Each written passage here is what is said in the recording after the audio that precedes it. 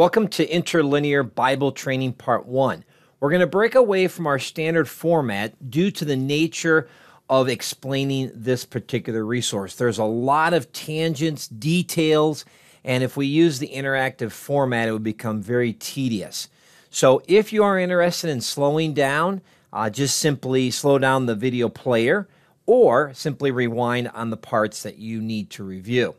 So let's begin with the Interlinear Bible. What is it? Well, let me go ahead and go to our library icon. So I'm going to click on the library icon right here.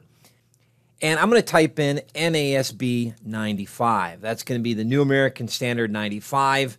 There it is in the library window. I'm going to click and open it. Now, an interlinear Bible is unique in that you have access to the English as well as to the Hebrew and Greek. And with Logos, there's even more information that's connected to these resources. Now, this is called a reverse interlinear because traditionally interlinears were Greek, and so the word order would follow the Greek text order. But since this is a reverse interlinear, we're going to follow the English order, and that means the Greek and Hebrew will follow the English order. Now, an interlinear Bible has a lot of things connected to it. So we're going to take our time and walk through all the various menus, controls, and things that you can do to customize this resource and make it much more user-friendly. So let's begin first right here at the top left. This is I call the hamburger menu, 3 horizontal lines. And when you click on that, you're given access to the table of contents. Now there's 2 menu options right here. The one at the left represents the table of contents. The second one represents the note search feature. Currently, by default, it opens up to the table of contents, and that's given right here with this label. If you were to click the table of contents, that would confirm that as well. Now, like all the table of contents in all the Logos books, it's pretty straightforward. You have a hierarchical table of contents. So here we are, Genesis. We click the triangle, and then we have the next level, in this case, chapter level detail. Now, if you want to go further detail into verse range, that's where the location box right here is where you put in the specific location you want to go to. So if we want to go to Revelation chapter 22, verse 1, I want you to notice what I've done here. All I've done is I've typed in Revelation space 22 space 1. Notice I did not have to type the whole book out. I used a space bar. I put in the chapter. Notice no colon or period or any other symbol. I just did a space again, and then I put in the verse number. I highly recommend that you use this procedure when typing in verses. It's a lot quicker, and it's a good habit to get into. In fact, Logos actually accepts 2-letter code abbreviations. It's usually the first 2 letters, though there can be some exceptions with books like Philippians, Philemon, Judges, and Jude, etc.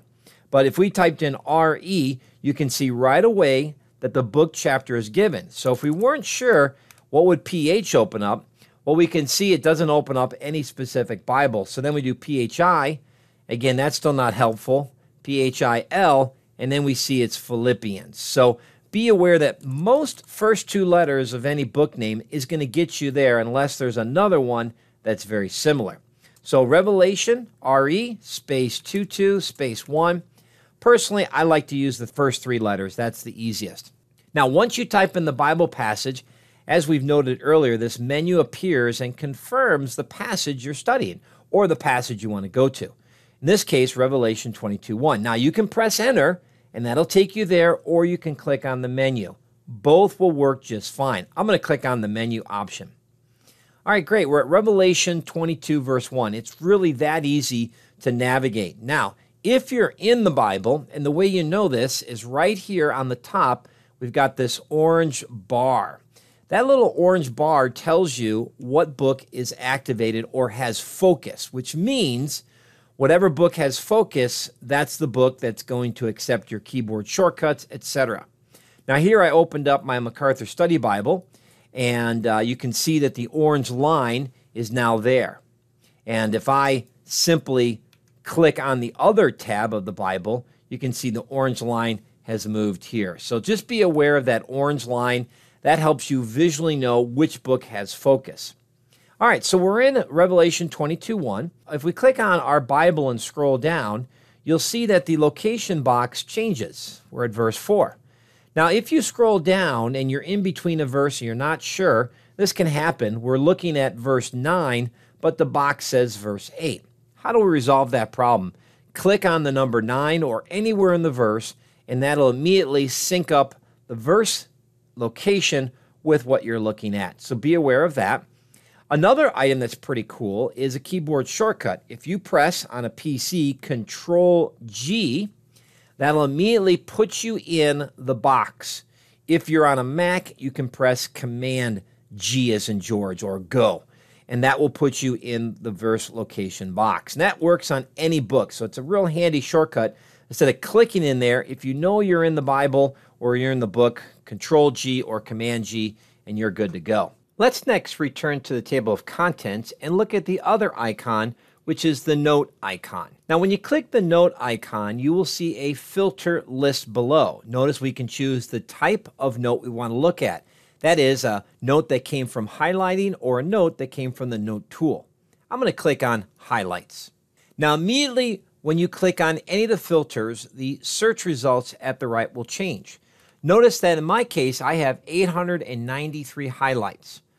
Now, you're probably wondering why the view is organized this way. Well, the view is controlled by this icon. So when I click on this menu option, I'm in the sentence view. If I click on verse, I get the verse view, paragraph view, pericope, which is a longer range of text, and then the article. Now, again, this will change on the type of book where your note's located as well. I recommend the sentence view. That's the easiest. Now, the way this works is all we're seeing now at the right is just those verses that have a highlight associated with that passage. Now, we could narrow this down some more. For example, we could click my filter here for Revelation. Now I got it down to 27. You notice that if I go to the top, I see my first verse from Revelation, Revelation 1:14. And there's no highlight being viewed here. The reason you don't see this highlight is because I've disabled the highlights from being viewed in my Bible. So let's turn those on. So we're going to go to the three dots in the shape of a pyramid and click it. A menu opens up. Now you may need to click the triangles to minimize all the first level of menus. And you'll see that I've got an option that says Notes and Highlights. Let's check that.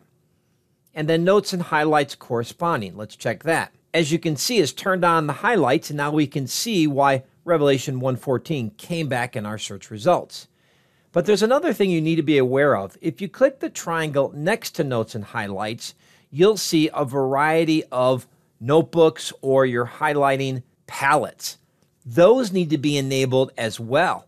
If they're not enabled, then you won't see any highlights. So keep this in mind. So my advice is have everything checked, and then you turn them all on or all off. If it's too much confusion, then you may need to go through and organize which ones you want to see and don't want to see. So be aware that you may be looking for the note, but because the note has been disabled, you don't see any highlights. So understand that connection. Now I'm going to click on the three dots in the shape of a triangle to turn off the menu. So this is a wonderful way to search for notes and highlights in your preferred book or Bible.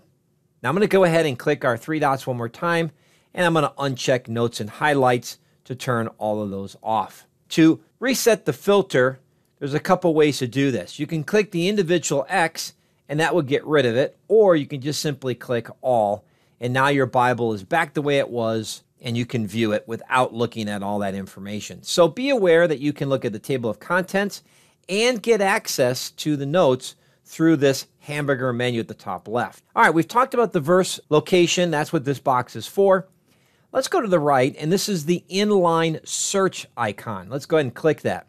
Now, the reason it's called inline is because it actually puts the search box in the line right here.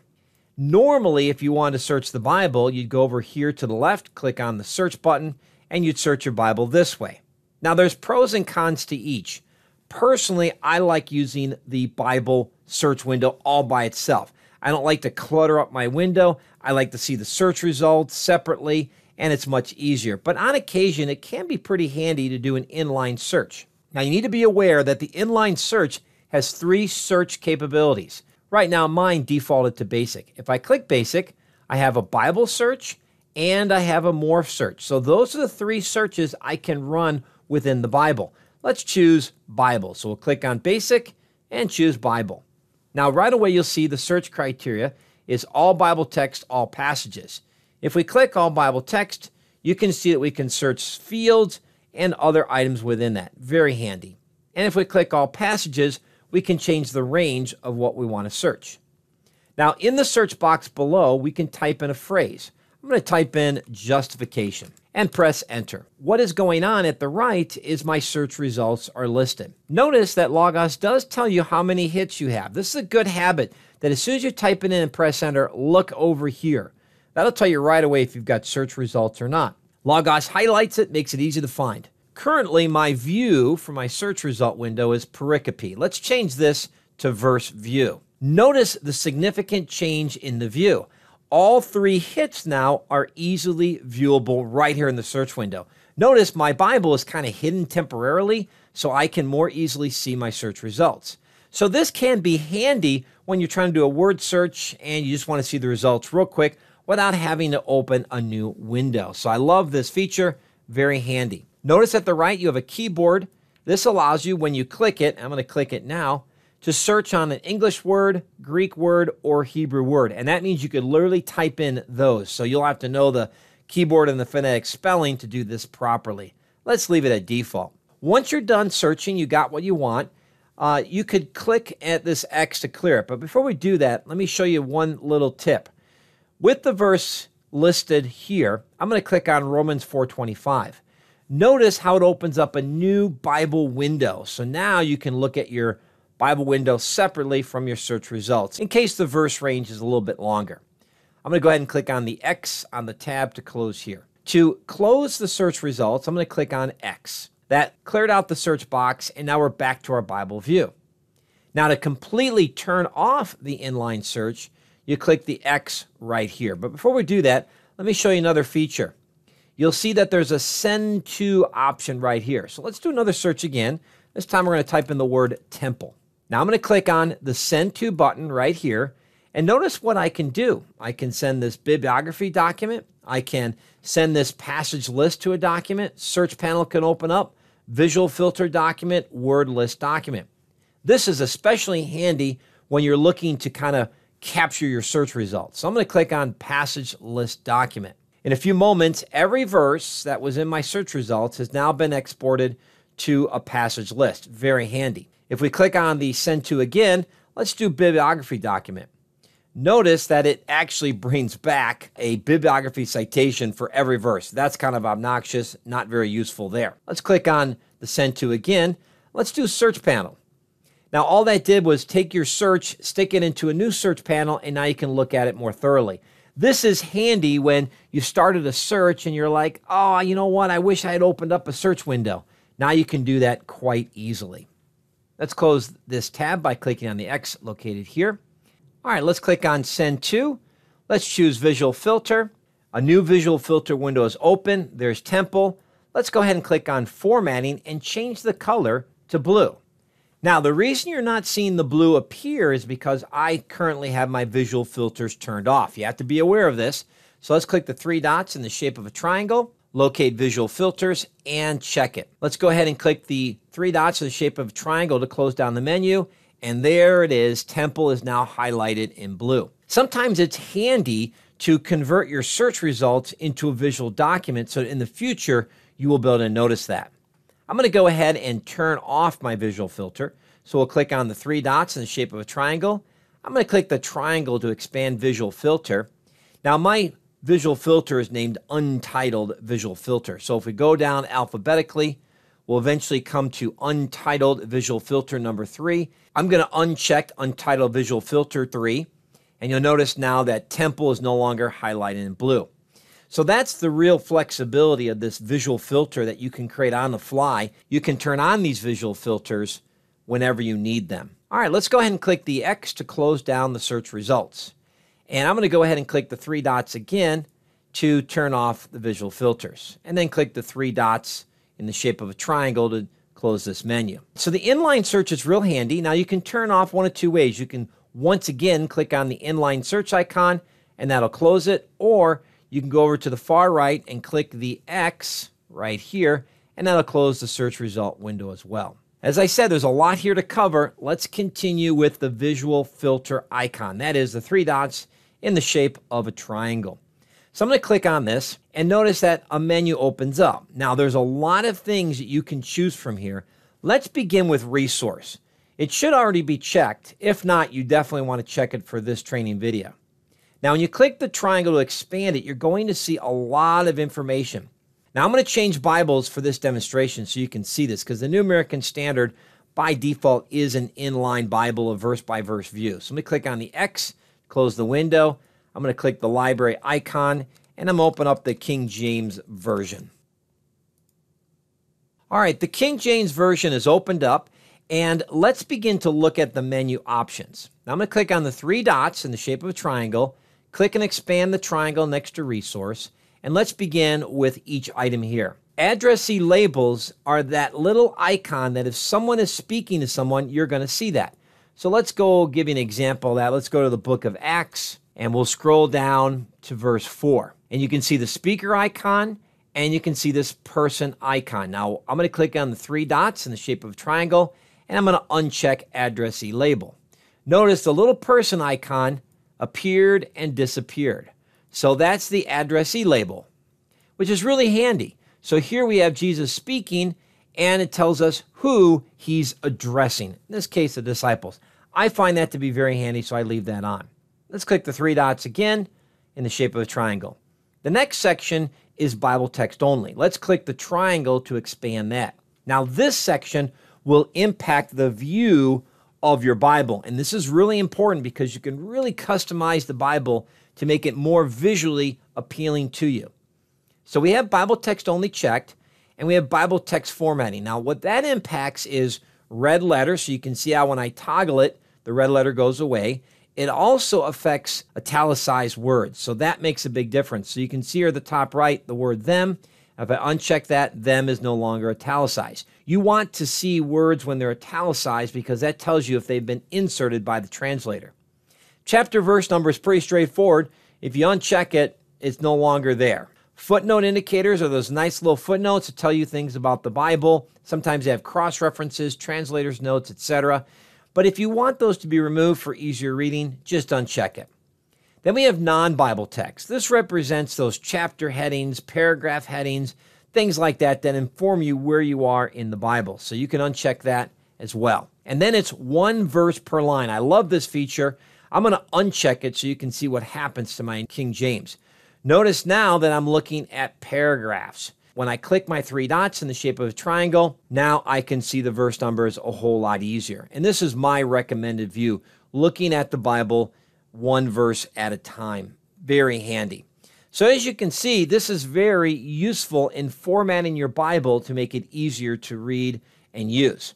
Now you may have noticed as I'm floating my mouse over each of these sections, a little triangle appears over at the right inside a circle. When you click on that, you have a menu choice that says show in all appropriate resources or do not show in any resources. What this allows you to do is make one setting change for all these types of Bibles. So right now I want Bible text formatting in every Bible. So I'm going to click on my white little triangle. Let me do that again. Click the three dots, float my mouse over Bible text formatting, click the triangle, and I'm going to choose show in all appropriate resources. That means from this point going forward, all my Bibles will have Bible text formatting. So if you like having all your Bibles with one verse per line, float your mouse over one verse per line, click the triangle, click on show in all appropriate resources, and now anytime you open up a Bible, it'll be listed one verse at a time. So you make one change in one Bible and it impacts all other Bibles. That's a great time-saving tip. Let's click the three dots again, and this time let's collapse the Bible text only. The next option is community tags. These are tags that people have done, and Logos shares those with you if you want to see them. So again, click the triangle, choose show in all appropriate resources. Corresponding search results can be really handy, and we're going to leave that checked. And this allows you to search and see the results repeated elsewhere. Corresponding selection is pretty handy. Let me show you how this works. So what I'm going to do is I'm going to open up a Greek Bible, the NA28, and I'm going to type in NA28 in the search box, and then click Nestle Aland Greek New Testament. You can use any New Testament of the Greek, it doesn't matter. I'll click the three dots, and again, corresponding selection. Watch what happens when I choose being assembled together. You'll see that all three of those words are highlighted at the right, but over at the left, the one Greek word it represents. And therefore, I have a corresponding selection. So that's pretty handy. If we were to do a search for the word assembled and press enter, you'll see that the word assemble is highlighted here, and my search result is also highlighted in the Nestle Aland. That's the second feature, corresponding search results. So if you want your search results to show up in all your Bibles, no matter which one you open, this is the way to do it. The next option is corresponding words. This is actually a pretty powerful tool. I'm going to go ahead and check the box. I have two options, hover or click. I definitely recommend click. If you have this feature on hover, it's going to constantly be annoying you. So put on click. And if you want to have it in all resources, click show in all appropriate resources. Now notice the menu choices below. Same word, same surface text, same lemma, same root. What's going on here? The idea is this. If I click on a word, let's say assembled, and that same word exists in the text, it too will be highlighted, helping me visually see the words being repeated. Same surface text, same idea. Same lemma means it's the same dictionary form, and same root is the same underlying root word. Now let's see this in action. I'm going to click on the X to close my search results, and I'm going to click on the word they. Notice immediately they got highlighted immediately because it's the same word, same surface text. Okay, that's the one that's checked. If I click same word, it really doesn't change the results too much. Now let's click on same lemma and uncheck these other ones. Now if I click assembled, nothing happens. Let's choose the word the. Now this is fascinating because though you don't see the word the every time, like they, to Israel, etc., it is telling you that there's an article there, and that's why it's highlighting. So sometimes the underlying Greek word can repeat, and therefore we're seeing it in other places. And same root works much the same way. So if we click on baptize, we can see that that root word is in common, even though the word may be different. In this case, it happened to be the same identical word, but nevertheless, it's pretty helpful. So I'm just going to click on a few others. Here's times. This is Strong's number 3588, and this is Strong's number 5550. So I'm going to click on but. Now here we have a great example where it's the same root word. I'm going to float my mouse over but, and that's the underlying Greek word day. I'm going to go down here, and it's the word and it's the same underlying root word. This is handy because even though it's translated different in English, it ultimately is rooted in the same word. So be aware of these capabilities when it comes to corresponding words. My advice is choose same lemma. That's the most useful for identifying same underlying words. However, if you choose to do same root, you're going to find thematic connections, and that can be very powerful as well. So you might want to choose both, and that way you won't know right away if it's same lemma or same root, but when you float your mouse over them, you can check to see if it's the same Greek word or not, and that can be very handy. Now, the next option is Discourse Features Greek and Discourse Features Hebrew. There's a lot here. I'm going to go ahead and check it, and I want you to see what's going on. Now, if you have this database and book in your library, you will see these additional icons appear.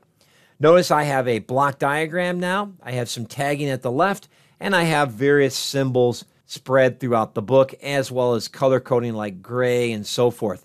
These are discourse symbols. Each symbol tells you something about what's going on in the narrative, and that's the purpose of these. We're not going to explain all those, but I want you to be aware that you can turn those on and off and have them there visually to view. I'm going to go ahead and uncheck Discourse Features Greek. All right, the next option is Emphasize Active Lemmas. I'm going to go ahead and click on that so it's enabled. This is a little bit unique too. So let's say we right-click on our word, assembled. We choose from the right-click menu the circle icon, and we'll have more training on this later. Just follow along with me to see the example. So we click on the lemma, and then we click Bible Word Study. When the Bible Word Study opens up, you'll see that over at the right now, that word has been highlighted in red. So this is the active lemma being enabled. In fact, we click on the three dots and check Emphasize Active Lemmas to disable the feature. Even though the Bible Word Study window is still open, you'll see that the lemma within the Bible is not highlighted. So I like this feature because it lets me see a connection between a various report and so forth. So that's really handy. Let's go ahead and click the X to close this down. Notice as soon as I closed the Bible Word Study report, the highlight went away as well.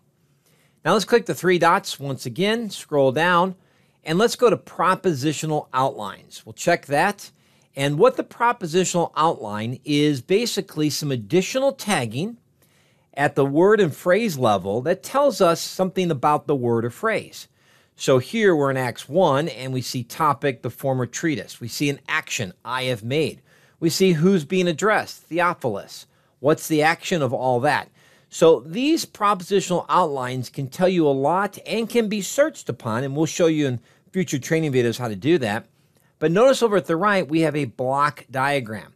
Now, sometimes that block diagram can be a little hard to read when the window is very narrow like it is here. But if we were to right-click on the Bible, choose Open in a Floating Window, now we can really see the block diagram much more clearly. Very powerful feature there. So I'm going to right-click on the tab and choose from the menu, Dock this tab, and I'll put the Bible right back where it is. So again, to turn it off, we click the three-dot menu, scroll down, and choose Propositional Outlines. Speaker labels are very handy. You can see I have a little microphone icon right next to the person. When I uncheck that, the speaker microphone goes away. Let's check it to put it back. I think that's important to let you know who is speaking. And that's why I like to have both the addressee and the speaker icon working together so I can see who's being talked to and who's speaking. This is especially handy when you change locations and you're not sure in the context who's talking to who. And then the last one is timeline events. This can be very useful if there's a specific event going on. Now, timeline events is something you typically won't see in a Bible, but you will see in other books. Let me demonstrate. I'm going to click the library icon, and I'm going to open up a complete book of when and where in the Bible throughout history. You notice in a book like this, you're going to see a little flag icon, and when you float your mouse over it, it tells you the date. So I'm going to click the three dots, and I'm going to uncheck timeline events, and therefore the flag goes away. The date information that's in the text is still there, and you can get at it with a right click, but having that little flag icon is real handy to let you know this has been tagged for a specific time period. So be aware of that. Though you may not see in the Bible, you will see it in other books. Let me go ahead and click the X to close the tab. Let's click the three dots once again, scroll down, and that takes care of our resource section. You can now see that there's a lot of menu options to be aware of to customize the book just the way you want it. All right, so I'm going to go ahead and check Community Notes and expand it. These are the various notes that I'm connected to through my Faith Life groups. Now I'm going to jump to Genesis 1:1, and you're going to see an icon appear. That's this little green chat box. That's a community note. So when you see that, you float your mouse over it, you'll see Show Community Notes. And if you click on it, a window will appear, and now you can see all the Genesis notes. And this is real handy to see other insights from other people. I'm going to go ahead and click the X to close this tab. I'm going to click the three dots, and I'm going to uncheck Community Notes for now. The next section is Media. Let me check that and expand it. We have three types of media icons: Atlas Maps, Other Media, and Verse of the Day. Now, I want to make sure that these are all enabled for all my resources. So I'm going to do Show on All Appropriate Resources, Other Media, Show on All Appropriate Resources, and Verse of the Day, showing all appropriate resources. Now, I have found this to be a little finicky at times because I know, for example, there is a media for Genesis 1:1. And I still don't quite understand why it's not consistent. Sometimes if you close a book down and you reopen it, sometimes the media icon will appear. Let me go ahead and click on that. Go back to Genesis 1:1. Sometimes it doesn't. It's really peculiar, and I'm just not sure why it's not consistent. But nevertheless, it's a real handy feature and can let you know if there's media associated with that particular verse. And that's a real useful feature. But again, it seems to be a little buggy at times as well. Let's click on the three dots and we'll leave media enabled. The next section is notes and highlights. These are the notes and highlights you create. If you want to see them, check the box and then check the specific notes and highlights. And if you have any, they'll show up there. Now, in this particular book, I had one little note and highlight right here, verse 2, and I can see the icons. So as soon as you enable it, all those icons will appear to let you know, hey, there's a note at this passage. Now, this works exactly the same way for notes and highlights corresponding. Now, what's going on here? Well, let's say these notes and highlights are unique to one Bible. You made them in a, let's say, New American Standard, but you're now looking at the King James. By having notes and highlights corresponding enabled, it'll automatically appear in the resource you're looking at. That can be really handy. That's why if you look at notes and highlights, look at the first three. No notebook, zero Gospel John, 1 John. And we go here, we got no notebook, BTI, Gospel John, etc. So sometimes there are some differences, but that's to let you know that, hey, if I've got a note in another resource, when I have notes and highlights corresponding enabled, I will be notified. And you can see all the extra information and highlighting that appears. I'm going to uncheck both those. Passage lists can be pretty handy, and what this will do is let you see where you are in a particular reading plan. So I'm going to check this box 01 day. And look what happened. The visual filter or the window has now changed. I'm looking only at the verses in a particular passage list. So think of this as a filter. So you're only looking at those passages in your Bible window. Now you might be wondering, what do I use this for? Well, let's say you're trying to memorize some passages. Well, you could do it right here in your Bible, or you just want to look for these verses. In fact, let me give you a real practical example. So I'm going to scroll down and pick a different list here. So let's say I have the 10 Commandments checked. So now I've got a visual filter of the 10 Commandments. Now I'm going to do a specialized search. I'll do an inline search, and I'm going to say, thou shall. Okay, and that's because I'm in the King James. I have to use the thee and thou language. So I'm just going to do thou.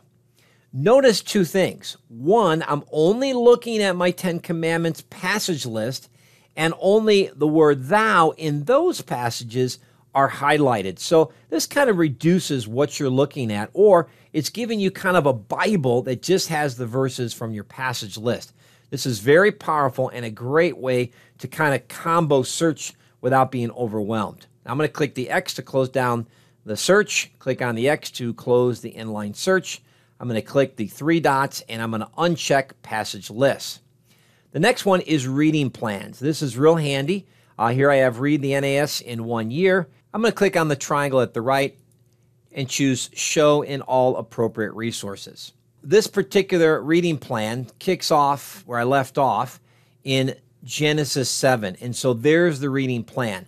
I like having the reading plan in all my Bibles. That way I can jump around and I'll always know what the next plan is. So if you have a reading plan, you can actually turn that locator on or off. And I'm going to uncheck that, and now my reading plan is turned off visually. The last section in the menu is visual filters. This is a powerful feature.